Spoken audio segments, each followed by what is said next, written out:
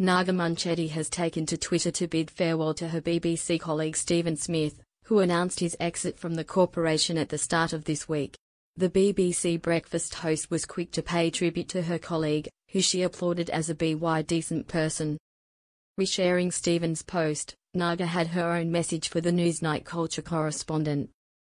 She told her 277,000 followers, "One of the best creative wordsmiths/journalists I've ever had the honor to work with.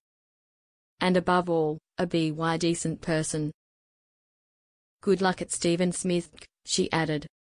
It comes after Stephen announced his exit from the BBC in view of his 6,000 followers.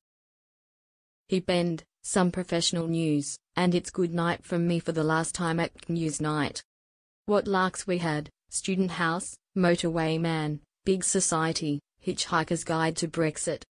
I was fortunate to meet a who's who of everyone who matters in arts and culture, from Scorsese to Stormzy."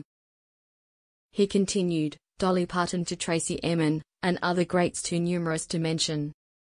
Full list available on application. Thanks to the producers, camera crews and picture editors I worked with, at least they were, mostly, getting paid. Not so our long-suffering viewers, if you have been, thanks very much for watching, and see you around, more follows, as we old hacks say," he ended his post. Following Stephen's announcement, his followers and colleagues flocked to the post to wish him well. Radio 4's Evan Davis wrote, "Stephen, you are one of a kind. And also very kind. And funny. And knowledgeable. Such a pleasure to have been at Newsnight alongside you." BBC's health reporter Jim Reid added, "Some of the best packages I've ever seen on Newsnight, Steve.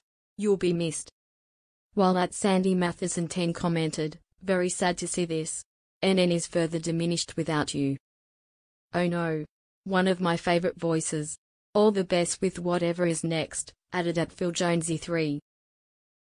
At Forrest_Mark wrote, "Enjoyed so much of what you did on Newsnight. Light-hearted but always interesting.